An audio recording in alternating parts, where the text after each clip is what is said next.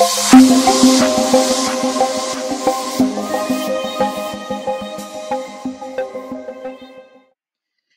everybody, this is the Key Stage 4 Life Skills lesson, and we're going to be looking at digital literacy and how to keep yourself safe online. There's going to be quite a few lessons on this, but this is just the introduction really to the topic. So I want to start with, I've used the phrase digital literacy. What does that actually mean? So digital literacy is using information communication technologies, so devices, to find, evaluate, create and communicate information. So that would be searching, retrieving information, assessing it for its reliability, is it relevant, creating your own content and communicating with people. And that is really important because we're not just talking about the technical skills here, we're talking about the cognitive skills, so the understanding and the processes that go into using all this digital technology, and then the technical skills that you all probably already have.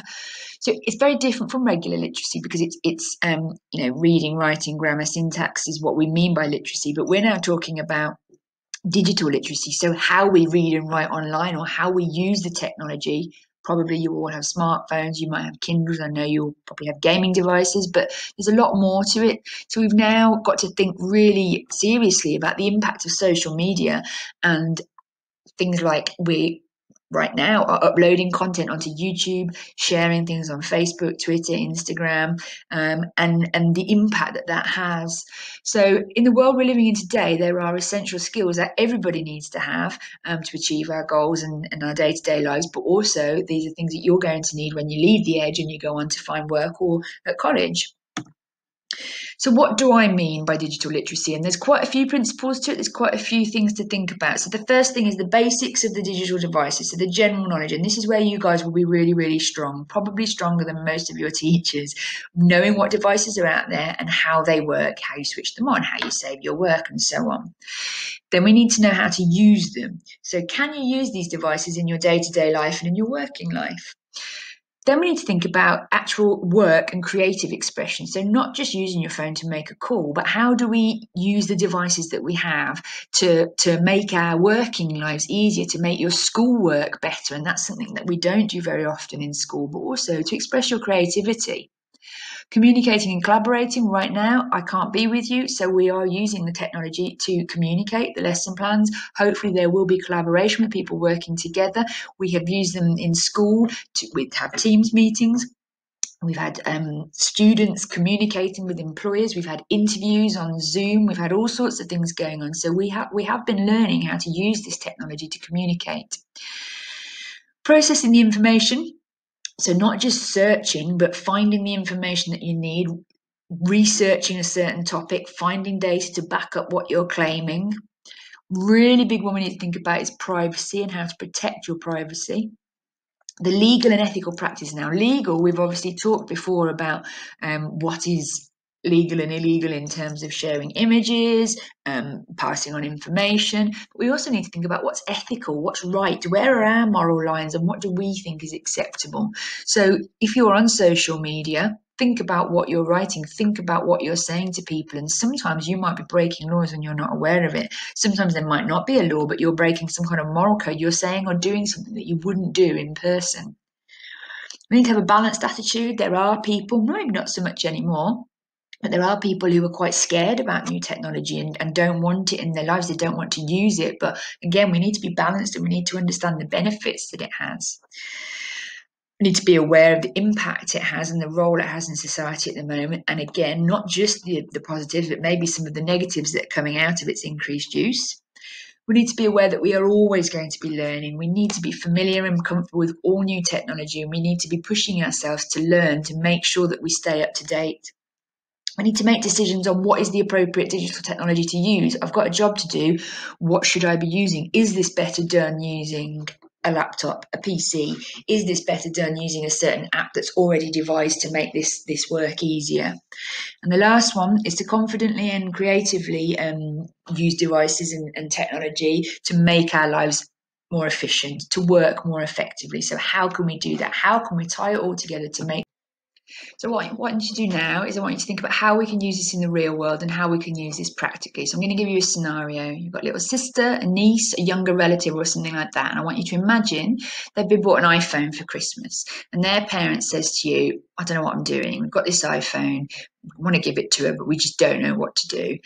I want you to, in your exercise book now, I want you to spend 5 minutes just writing down the things that you think they need to just consider, just think about in the first instance before they give this iPhone to an 8-year-old girl. So I want you to pause the video now and write down a list of things. Okay, if you're back with us, thank you. So these are some of the safety tips that are given to people when they're starting out with something. So again, we need to apply this to a young person now because we're not talking about an adult. So there are things that the adult needs to be doing, there's things that the young person needs to be doing. So for example, user agreements. How many of you actually read the user agreements? How many of you read through the terms and conditions and disclaimers before you tick accept, accept, accept? We don't. We're terrible for it. I know I don't always. However, we need to think really carefully. We need to think, are we agreeing to things that we wouldn't normally agree to? Are we giving away data that we wouldn't want to share? So we do need to think carefully about what we're agreeing to. And again, that would most certainly be a job for the adult. Think about whether there are any security issues, privacy issues, are they sharing any information and how we use that information. So even just setting up a phone, you have to input a lot of information. Think about that and think very carefully about whose information do you want on there? Do you want the adult or the child? Setting up a password sounds easy, but you need to remember it. Do you want the child to know it or do you want just the adult to know it? Do you want some apps that are locked and some that they are able to access? If it is the child knowing it, make sure it's not a password for other things in your house that you wouldn't want them to have or accidentally share with other people. We would say treat them like your bank account, never share them with anybody. I see students in school allowing other people to unlock their phone and things like that. Just think about all the information that is on them. We really need to stress to young people, particularly people younger than us, that they shouldn't be sharing that information, particularly if they don't know the ins and outs of how the device works. And then again, every app, everything you put on that phone, you need to check the privacy settings. You do not want to be sharing certain aspects of your life with people out there. And you don't want, even companies sometimes, you don't want them knowing things about you. And you certainly don't want them knowing things about a younger relative. So those are some of the things that were given in terms of having a new device. I wonder how many of those that you came up with. I want you to imagine now that they've had their phone, it's all set up, it's ready to go. They've got used to using it. They've been using it in the house. There's always been an adult present when they're using it, but they're now going to go out to the park or they're going to go up the house or to their nan's house who doesn't really know much about phones. And they're going to be using that phone without an adult overseeing them. And again, this is not best practice.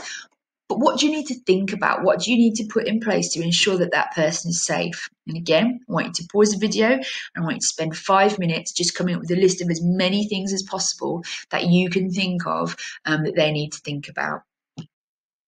So we were looking at how to keep safe if you're out and about. One of the first things that is raised is to turn off Bluetooth. So if it's not needed, don't have it on. Think really carefully about GPS. So actually I find GPS is really useful in terms of my family. We kind of know where we are because we have Find My Friends on our phones, but actually you don't want other people knowing. So you don't want that shared with other apps and other people being able to find out where you are. It's not particularly good practice to connect automatically to public Wi-Fi, so making sure that you don't always do that by default. And lots of high-profile cases of kids being able to rack up huge bills on their parents' credit cards. So if there is an opportunity to use in-app purchasing, you need to turn that off for a young person because they might be able to spend money without you realizing, or set passwords, or somehow restrict, particularly looking at the things that they're accessing and the things that they're buying. Particularly Android devices are prone to viruses, so you need to make sure that you're keeping your software up to date to protect them, and also keep updating your operating systems to make sure you're using the most up-to-date operating system so you don't have bugs and glitches. And then again, ethically, I don't know how you feel about this, but obviously you need to be backing up your music, your photos and videos. But if you're talking about a young person, should you also be checking what's on their phone? Should you be checking what music they have, what photographs are there, what videos there are, and what data has been used on their phone? If there's wearable devices, so we're talking about watches and things like that, again, making sure you understand how the Bluetooth works, and are you managing to control it? And thinking about what that young person is doing with that device when it's not in use. Is there a passcode on it? Is it somewhere safe? Have people seen them put the passcode in? Can they then access the device? Think very carefully about what personal information you want people to share, and there's lots of advice out there about using different usernames and not using your actual name, so that you then become searchable, particularly in chat rooms and things like that. Again, my advice if you're talking about an 8-year-old is that they shouldn't be in a chat room. And again, even exercise apps sometimes will track your location and will then publish the walk or the bike ride that you've just done, and you need to be careful because that's then pinpointing where you started and where you ended, which is obviously where you live. What I want you to do now is think that they've got their phone, it's all set up, and their parent then says, well, actually, they're spending too much time on it. So again, I want you to think about a lot of information on the screen. I want you to read it through, and I want you to think of the 3 ways that you think you would be able to tell straight away if a young person is spending too much time on their phone. And then I want you to think of 3 ways, and I want you to think of 3 practical, 3 doable ways that we could try and manage their time on social media. So looking through all the information on this page, I want you to pick out the best 3 ways to tell if someone's using it too much and the best 3 solutions. So again, you can pause the video now. Right then, so your final task, you've got a lot of things written down in your book at the moment. What I want you to do is I want you to use that information, and the things that you wrote down, obviously we've built upon, we've added, and I hopefully have mentioned things that you haven't thought about, and things that you now would think would be important. And I want you to use all of that to create a leaflet. And I want you to be supporting a young person. So again, you can imagine someone slightly older if you'd like, but a leaflet supporting a young person on how to safely use a tablet or a phone.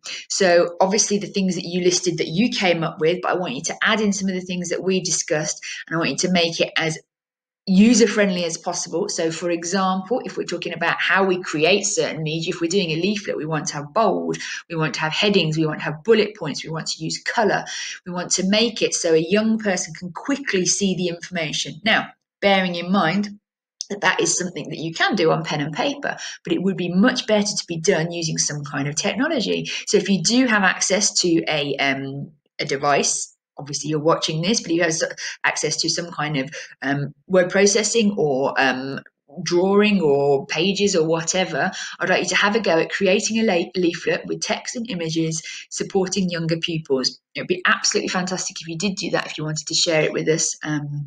That would be great so we could see what you've done. Thank you very much, and there'll be another lesson next week.